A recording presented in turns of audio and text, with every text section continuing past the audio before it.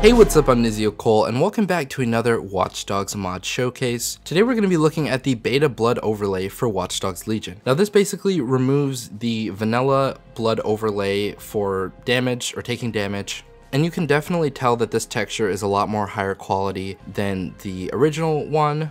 This one is a lot closer to the original one from the 2019 videos that they were kind of showing off during E3. The mod creator says that the vanilla version of the blood overlay is a downgrade. Personally, I prefer it, but of course it's subjective. So if you like this overlay better than the default one, make sure to click the link in the description to check it out. And as always, there'll be a tutorial on how to install it in the description. Hope you all enjoyed this video. Let me know your thoughts down in the comment section below, and I'll see you all in the next video.